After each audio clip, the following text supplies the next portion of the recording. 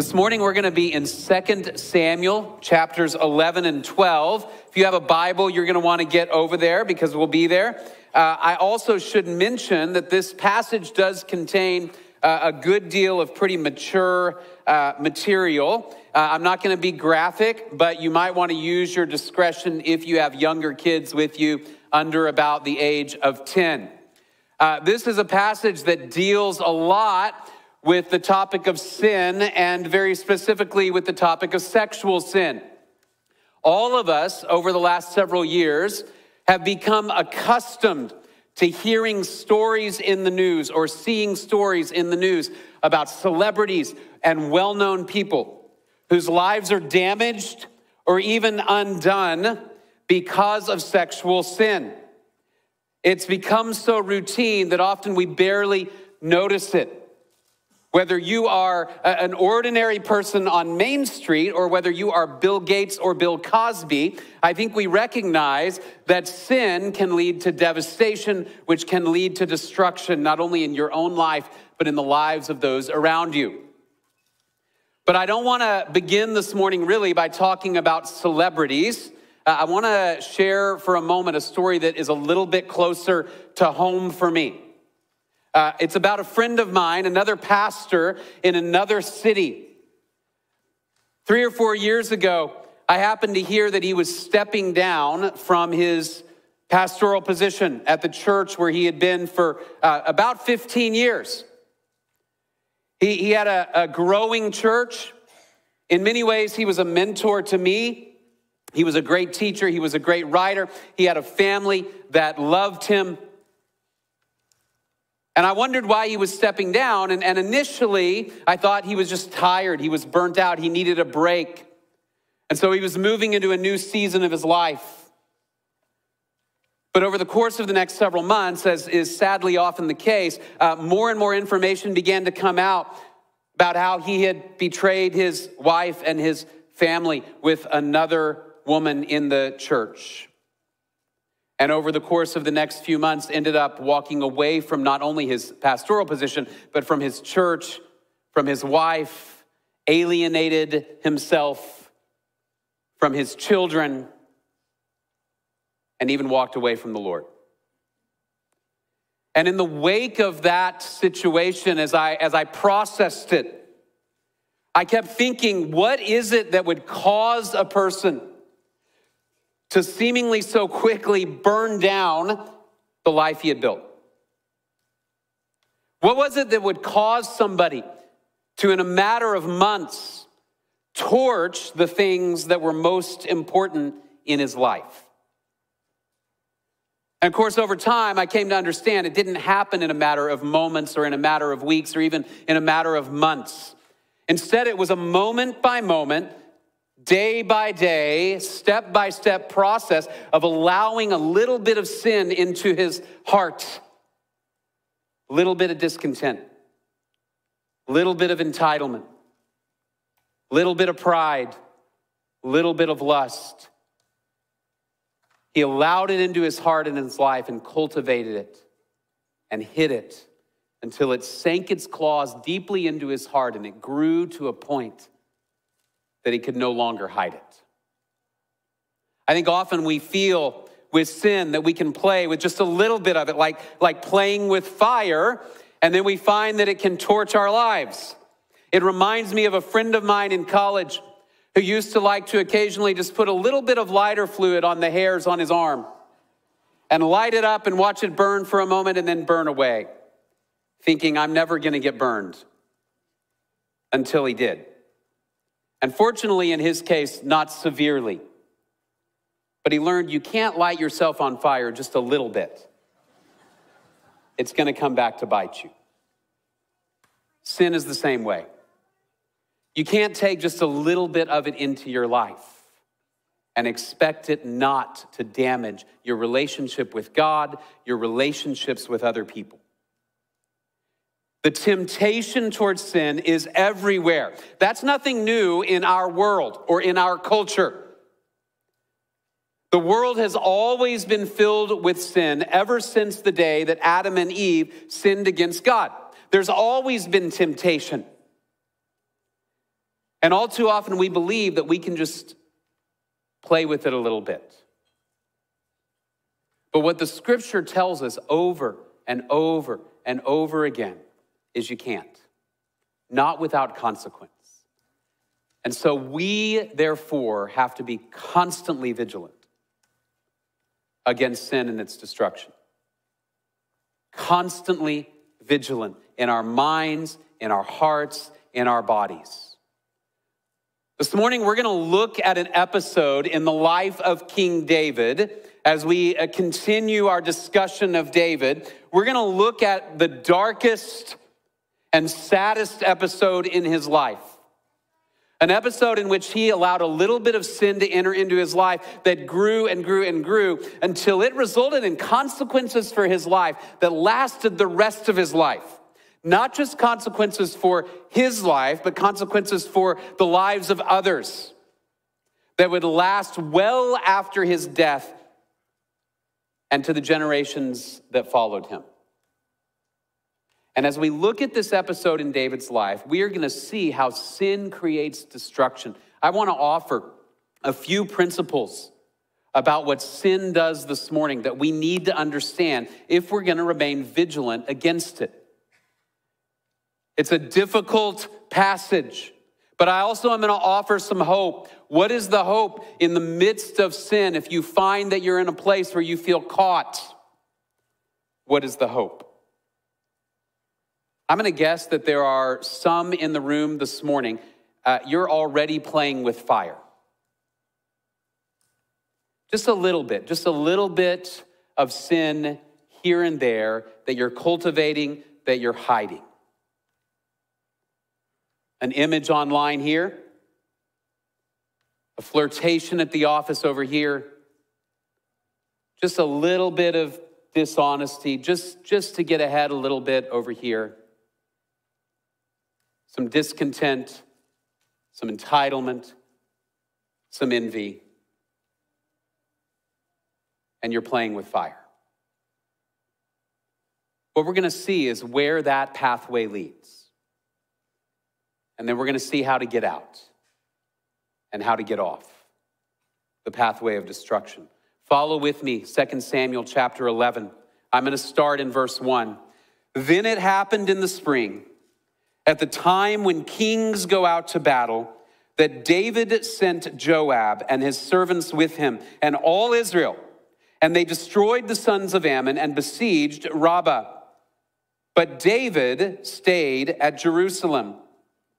Now, when evening came, David arose from his bed and walked around on the roof of the king's house. And from the roof, he saw a woman bathing, and the woman was very beautiful in appearance. The first principle about sin and temptation I want us to understand this morning is that success often leads to temptation. But it's not always at the moment when you're in the midst of trials that you're the most susceptible to sin. Sometimes it's in the moment of success. Remember last week how we talked about how to honor God while you are in a desert period, while you're waiting for certain things to come about in your life. A period of suffering, a period of dryness. Often we think that's the time in our lives when we're most likely to get angry or bitter or sinful. But here in David's life, we see that success poses its own risk to temptation. I want to show you for just a minute what has happened in David's life since we left off last week. Just a few things have happened in his life. First of all, 2 Samuel 5, he is crowned king. Not only of the tribes of Judah, not only of the southern kingdom, but also of the northern kingdom. All Israel and Judah is now under David's reign. He finally has what God has promised him. He finally has the kingdom. Saul is gone.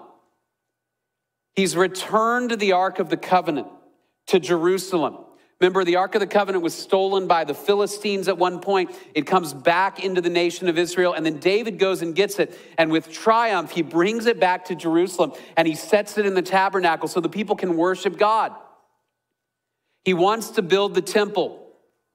But God says, your son is going to do that. But David, I'm going to give you a covenant. This is 2 Samuel 7. God gives David an eternal covenant. He says, David, the throne will never depart from your family. generation after generation after generation of your kids, grandkids, great-grandkids, great-great-grandkids will reign on the throne of Israel, all the way to Jesus and ultimately all the way to forever. That's a really great promise. And then David wins a string of military victories in chapters 8 through 10. So here he is, he's on top of the world. Everything is going right. This is that moment in your life where you finally get what you waited for so long. The business is thriving. The family is stable. There are no major crises. It is at that moment that temptation has a way of sneaking in. And the reason is because it's at that moment that we're tempted to become complacent. We often understand somewhat intuitively in the world outside the church that complacency and success can lead to one's downfall. So some of you will remember Kodak. At one time, Kodak was the number one camera company in the world. They were on top. And over a period of about 5 years, they lost almost all of their market share and declared bankruptcy. Why? Because when they were on top, they could not see the threat of the digital revolution. And that led to their downfall. Their success led to complacency, which led to their downfall. Some of you will remember in 1980 how the United States Olympic hockey team miraculously defeated the Soviet hockey team. There's a movie about it called Miracle. Great movie. Some of you may have watched it on TV.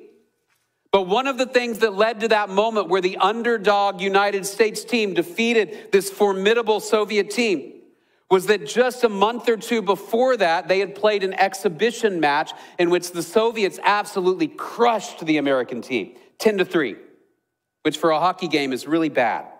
I don't watch hockey, but I understand that's really bad.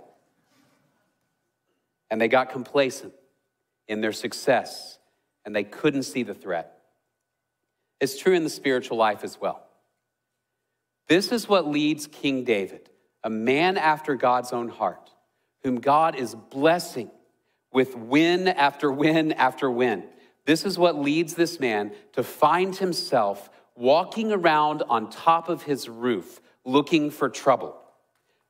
Samuel is careful to tell us this is in the return of the year, the spring, when kings go out to battle. He says that deliberately. The kings ought to be out on the battlefield. But David, instead of going, has sent Joab and all Israel to go and do what he ought to be joining them in doing, which is fighting God's battles. And you get the impression now of a king who's kind of grown lazy and complacent. So it says in the evening or the late afternoon, he gets up from his bed, right? This is your kids the first day of the summer. He's sleeping in. He gets up from his bed. It's a little hot. They didn't have air conditioning, so he goes out onto the roof. It's a little cooler on the roof. And I imagine David now, he's just strolling around on the roof of his palace, surveying his kingdom. Look at all that I have built. Look at this city. Look at this palace. And my soldiers are out at war. And as he's strolling around on the roof, it says he looks down and he sees a woman bathing. Now, some people have asked, why was Bathsheba bathing outside in view of the palace where she could be seen? It's really important to understand at this moment that there was no indoor plumbing in the ancient Near Eastern world. She didn't have a shower in her master bathroom suite. So what people would often do is they would go outside into a fenced-in courtyard that was next to their home, and they would bathe outside in that courtyard. They would have a pot or a jar filled with water, and they would use that to bathe. From ground level, this was a private activity. Anybody walking by would not have been able to see her. She most likely doesn't expect that the king at that very moment is going to be walking around on his roof. We don't know what's in her mind. I share all of that to say this. The narrator here in our story makes sure to put all of the responsibility on David, not on Bathsheba. We don't know what's in her mind. What we do know is David is walking around and he sees her. And literally, Samuel says she was very beautiful in appearance, or in the Hebrew, she was good to look at. Very is the way it says it. She is attractive, and immediately David is attracted to her, and he sees her, and he wants her. And what's happened in his heart and his mind is in his success, he's now put himself right in the path of an oncoming train of temptation. And he doesn't even see it yet. His success leads to temptation. If you are in a place in your life where you're saying, I have everything I need, everything is good, that's the moment when temptation is likely to strike. Because that's the moment you're likely to stop depending on God and to begin to believe I've earned everything I have. And that entitlement and maybe a little bit of that desire for more begins to creep in. And that's what happens to David. His success leads to temptation. What we're going to see then is one sin will now lead to another. I'm going to read a relatively long section of this passage and talk about it for a few minutes. But before I do, here's what I want you to notice. I want you to pay attention as I read to how many times the words sent or send or sending are used in this passage. How many times David sends people here or there, or sends for people, or sends for this or that. This is important. This is a key word in the passage, and here's why. Because I think where David's sin begins is David in his success and in his pride and in his arrogance stops seeing people as human beings to be cared for, which was his job as the king. And he starts seeing them as tools to be sent here or there to fulfill his desires. His attitude has shifted. And that's going to lead from a sin of the heart to all kinds of sinful destruction. Follow with me, chapter 11, verse 3. So David sent and inquired about the woman. And one said, is this not Bathsheba, the daughter of Eliam, the wife of Uriah the Hittite? Okay, this is an ancient servant's way of warning the king without getting his head lopped off. He knows what's in David's mind because he's seen her too. And so David sends, and the servant comes back and he goes, her name is Bathsheba. She is the daughter of one of your loyal soldiers, and she is the wife of one of your other soldiers, Uriah, who was one of the 30 best soldiers in David's army. He's telling David, without saying it, watch out. This is a bad idea. But David presses ahead. David sent messengers and took her. And when she came to him, he lay with her. And when she had purified herself from her uncleanness, she returned to her house. One quick comment on the last half of that verse. Some of your translations may say she was in the process of purifying herself from her uncleanness. I think that's probably more accurate. What the narrator is telling us, what Samuel is telling us, is that this woman is in the process of her monthly purification, which tells us she is at a stage in the month where she is most likely to get pregnant. This also tells us that this is not Uriah's baby, but it's David's baby. Now she goes back to her house, and sure enough, very next verse, the woman conceived. And she sent and told David and said, I am pregnant. So David, through his sins of the heart, his lust of the eyes, has gotten himself into a really bad situation. There's some parallels, by the way, in this passage between 2 Samuel 11 and what we see in Genesis chapter 3. He sees, he desires, he takes, and it leads to destruction. But the penalty in the Old Testament law for adultery is death. So David's in a really bad situation, and now he's got to find a way out. He's got to find a solution. So here's what he does. Then David sent, there it is again, he sent to Joab saying, send me Uriah the Hittite. So Joab sent Uriah to David. When Uriah came to him, David asked concerning the welfare of Joab and the people and the state of the war. So I want you to envision this. Uriah is out there fighting for the nation of Israel. David sends to get him, and Uriah shows up, and David goes, hey, how things going? Now remember, Uriah is a general, basically. He's one of the 30 best soldiers. I'm sure at this point Uriah is going, why am I here? Could you not have asked any of the other dozens of messenger boys how it's going? There are people for that. But David has something else in mind, because he needs Uriah to go and be with his wife to provide a cover. And so he says, David said to Uriah, verse 8, go down to your house and wash your feet, which is probably a euphemism here for spend some quality time with your wife. And Uriah went out of the king's house, and a present from the king was sent out after him. He's very generous in this moment. But look at this. But Uriah slept at the door of the king's house with all the servants of his lord and did not go down to his house. Now, when they told David, saying Uriah did not go down to his house, David said to Uriah, have you not come from a journey? Why did you not go down to your house? David is now goading him just a little bit. Hey, Uriah, you just came from a long journey. I invited you here. Why would you not go down to your house and spend some time with your wife, who is very good to look at, very good to look at? Why don't you go and rest and eat? Now watch Uriah's response. Uriah said to David, the ark and Israel and Judah are staying in temporary shelters, and my lord Joab and the servants of my lord are camping in the open field. Shall I then go to my house to eat and to drink and to lie with my wife?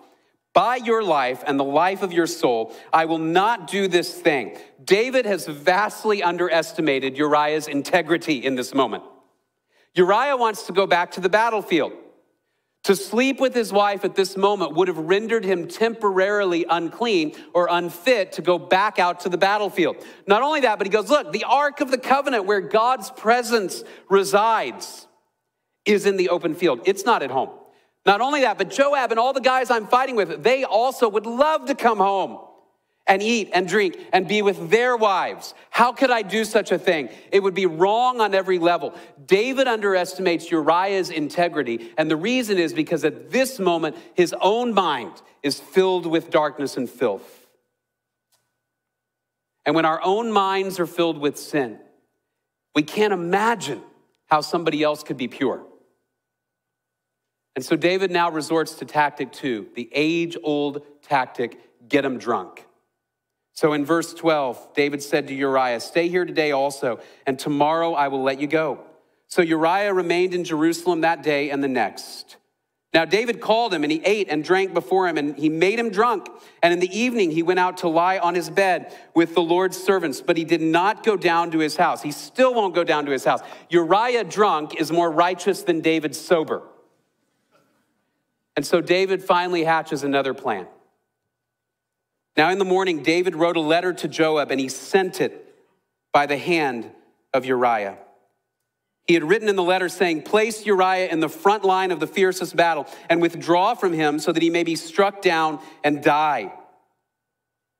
So it was, as Joab kept watch on the city, that he put Uriah at the place where he knew there were valiant men. The men of the city went out and fought against Joab, and some of the people among David's servants fell, and Uriah the Hittite also died. Then Joab sent and reported to David all the events of the war. He charged the messenger, saying, when you have finished telling all the events of the war to the king, and if it happens that the king's wrath rises and he says to you, why did you go so near to the city to fight?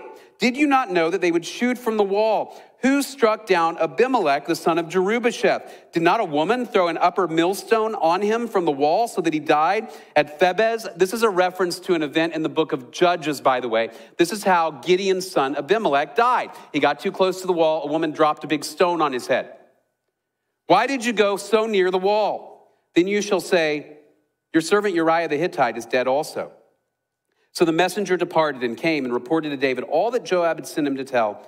The messenger said to David, the men prevailed against us and came out against us in the field, but we pressed them as far as the entrance of the gate. Moreover, the archers shot at your servants from the wall. So some of the king's servants are dead, and your servant Uriah the Hittite is also dead. Then David said to the messenger, thus you shall say to Joab, do not let this thing displease you, for the sword devours one as well as another. Make your battle against the city stronger and overthrow it, and so encourage him. David plays the magnanimous, forgiving king. It's important also to understand, in the midst of a siege, there's no reason to attack the wall, because that's the whole point of a siege. You circle around the city and you just wait them out. Eventually they run out of food, they run out of water, and they will surrender or they will die. You don't have to grab your guys and charge the wall. But David, in his blindness and his sin, he puts a letter in Uriah's hand that will end up getting Uriah dead. And he says, I want you to charge the wall anyway, knowing that from the wall there would be archers who would shoot down on the men next to the wall and kill them. David understands war. He understands battle. And when he's at his best, he wins victories for Israel. When he's at his worst, he uses it for dark, dark means. And so he gets not only Uriah killed, but other men as well. See what's happened as one sin leads to another sin to another sin. It begins with this lust in his eyes. It begins with this darkness in his heart, this entitlement, this arrogance, this pride, and it leads to sexual immorality, adultery, to a cover-up, and then to murder. It all turns into a snowball that rolls downhill faster than he can stop it. That's what sin does. It has a way of spiraling out of control, and we think, I got this, until it sinks its claws into us, and it won't let us go. And it produces devastating consequences in our lives. All too often, if we're engaged in sin, our immediate instinct is to cover it up, just like David did. I need to hide. I need to try to make sure that nobody knows, that nobody sees. And whatever I've got to do to cover it up, I'll do it. And the cover-up just makes things worse. It reminded me this week, some of you will remember the 1986 Chernobyl nuclear power plant disaster in Soviet Russia. If you don't remember it, in essence, what happened is there was an explosion at a big nuclear power plant in the Ukraine, actually, in the former Soviet Union. And it happened because they were lax with their safety procedures. They were not doing what they should have been doing to make sure that it was safe. But then there's this explosion, some people die. And immediately the Soviets try to cover it up. They evacuate the town. They don't tell anybody. But what happened is the explosion released a radioactive cloud up into the air. And that radioactive cloud began to drift west. And it was right about when it was over the country of Sweden that the Swedes looked up and they thought, that doesn't look right. And so they get on the phone and they call the Soviets and they go, is that yours? And the Soviets go, no, maybe, I don't know, call China, right? Call someone else. And they deny until they can't deny anymore. And it becomes so obvious that they were the source of this cloud now drifting across the world that threatened to harm people. And in fact, many say that the cover-up of that moment forced them into changes that eventually led to the downfall of the Soviet Union itself. The cover-up was worse than the crime. And that's the case with David. And that's the case with us. One sin leads to another sin, to another sin. And what happens is we experience this guilt and shame, this distance in our relationship with God, and that then affects our relationships with other people. And because we're already ashamed and distant from God, we begin to withdraw more, and that creates additional consequences and additional sins. And then we begin to withdraw more, and all of a sudden there is a radioactive cloud of sin hovering over our lives, infecting everything around us. And it snowballs into something devastating. That's what sin does. One sin leads to another. And ultimately we'll see this in David's life. sin leads to destruction. It leads to devastation. Verses 26 and 27. Now, when the wife of Uriah heard that Uriah, her husband, was dead, she mourned for her husband. When the time of mourning was over, David sent, there it is again, and brought her to his house, and she became his wife. Then she bore him a son, but the thing that David had done was evil in the sight of the Lord. Let's look at the consequences now. Uriah's dead. Other men are dead. We're going to see that David's son is going to die. And what we'll see down the line is that there are consequences because of this sin that ripple on for generations. One of David's sons, Absalom, would initiate a coup against David, a rebellion, and he'll take away David's wives and concubines. Because the prophet Nathan is going to tell David, just as you took away somebody else's wife, somebody's going to take yours. Just as you used violence to solve your problems and cover up your sin, he says, the sword will never depart from your house. And that becomes true of David. His children and his grandchildren fight against one another for generation after generation after generation. After he dies, his kids begin to fight about the kingdom itself, and they kill one another. One of his sons, Amnon, sexually assaults his daughter, Tamar. And all of this comes about because David had sown violence and adultery and immorality. The consequences ripple on. The sin leads to destruction. And I point this out because I think we're tempted to read this passage. And we say, wow, David sinned, but he was a man after God's own heart. And then he said he was sorry and everything was good. Everything was not good. Because this is what sin does. Even though there's restoration and forgiveness, and we'll see this in a moment, God forgives him. And actually, the most devastating consequences of David's sin don't happen. But not all the consequences go away. There are lasting consequences. He can't get rid of those.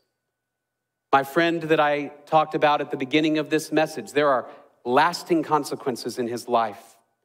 I pray for him to return to the Lord, to confess his sin and seek forgiveness, and I'm confident that God will forgive him if he does. But the relationship he has with his daughters will never be the same. The church he left in shambles will never be the same. The opportunity he had in this season to proclaim and reflect the reputation and the glory of Jesus for this season, it's gone. There is forgiveness, but real consequences come from sin. If you and I were driving down the road this week, and I happen to be driving behind you, and I start looking at my phone, and in my distraction, I don't notice that we're at a stoplight, and so I run right into the back of your car. We would get out and we'd exchange insurance information, and I might get out and I would say, I'm so sorry. This is my fault. Will you forgive me? And because you're a gracious person, I believe, you'll say, yes, I forgive you. And then I will say, okay, we're good. I'll see you later on. And you go, no, wait. Somebody still has to pay for my car, which has a huge dent. I go, yeah, but you forgave me, right? We're good. You go, well, but there's still damage. There's still consequences. Maybe the police roll up and they realize I caused it, and so they start writing me a ticket. And I say, no, officer, you don't understand. He forgave me. I don't get a ticket. God forgives me. He forgave me. You should forgive me. And the officer says, well, that's great. And that's great you're forgiven, but the city of College Station is a little bit more strict about their policies, because the consequences still remain, even though there's forgiveness. This is what happens in David's life.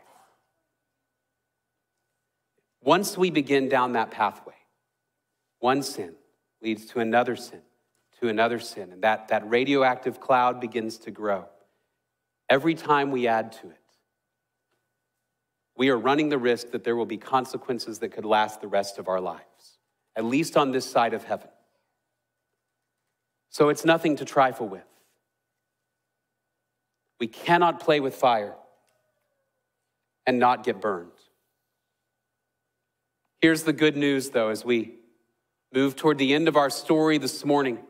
Sin does lead to destruction, but confession leads to forgiveness. I want to read briefly chapter 12, verses 1 through 15. Then the Lord sent Nathan to David. Up to this point, David's been doing the sending. Now it's God's turn to send. The Lord sent Nathan to David, and he came to him and said, there were two men in one city, the one rich and the other poor.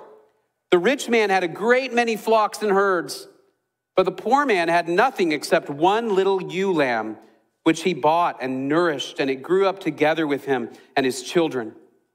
It would eat of his bread and drink of his cup and lie in his bosom and was like a daughter to him. Now a traveler came to the rich man, and he was unwilling to take from his own flock or his own herd to prepare for the wayfarer who had come to him. Rather, he took the poor man's ewe lamb and prepared it for the man who had come to him. Then David's anger burned greatly against the man, and he said to Nathan, as the Lord lives, surely the man who has done this deserves to die.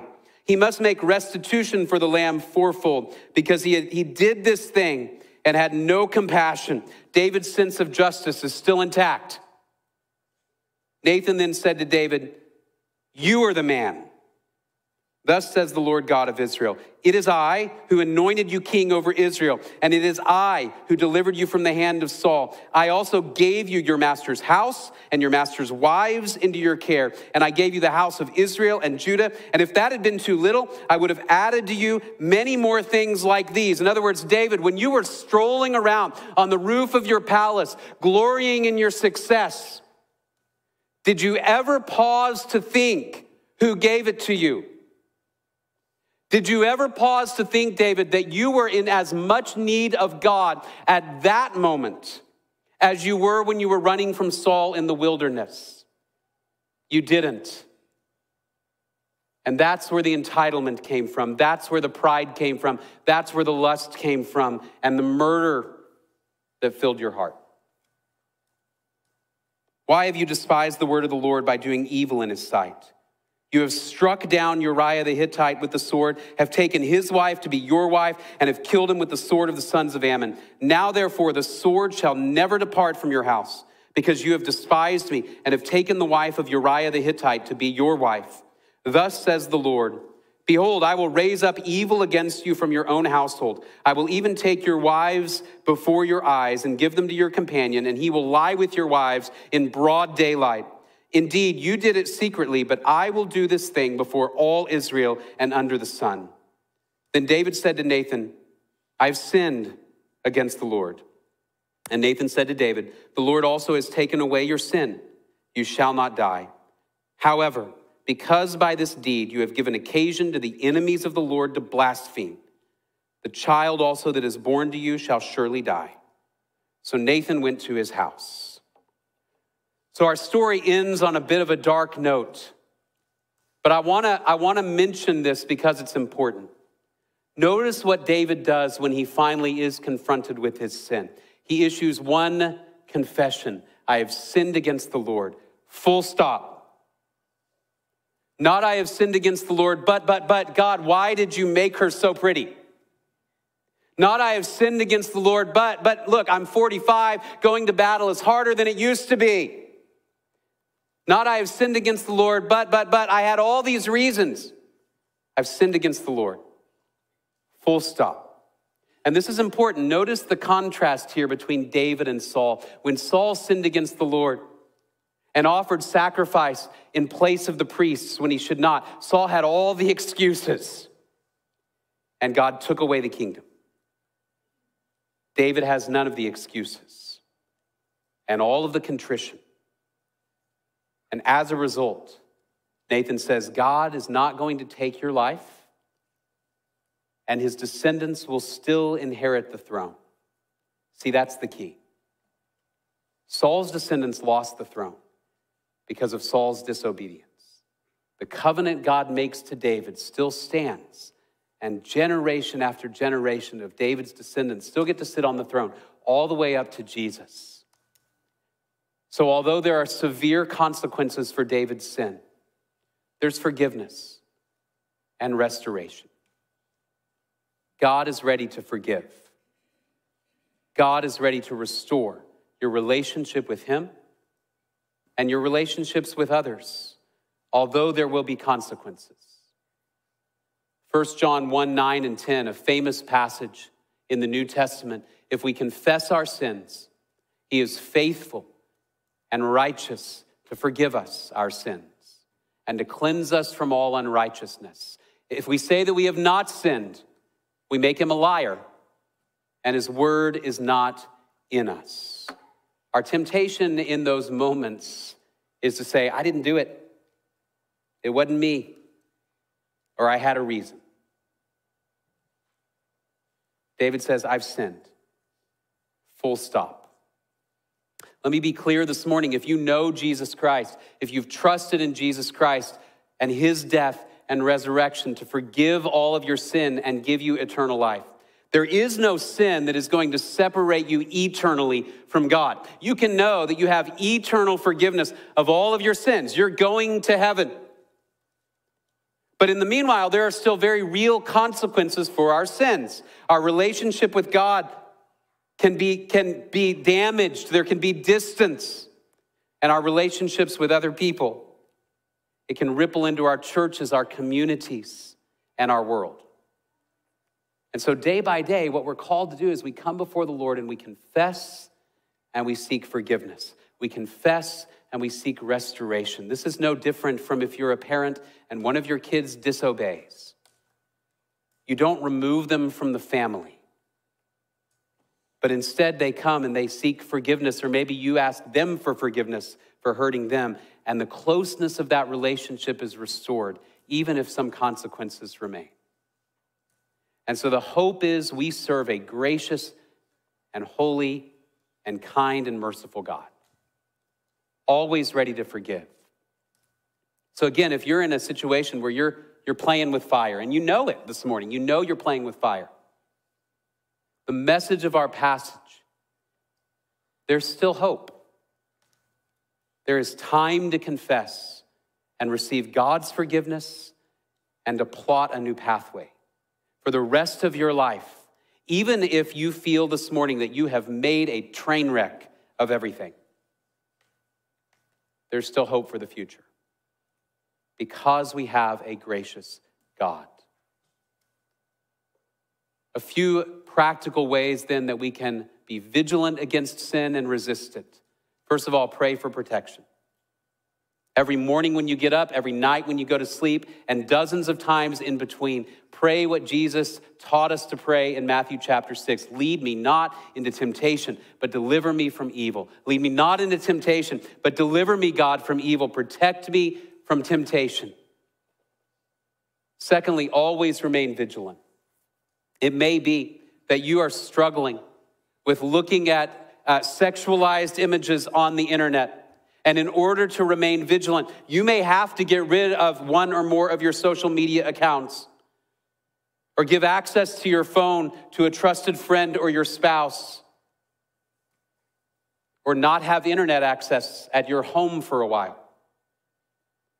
It may not be sexualized images. It may be that looking at social media just sparks envy and discontent and entitlement and pride in your heart. And so you have to remain vigilant, on your guard at all times, because sin is sneaky and destructive.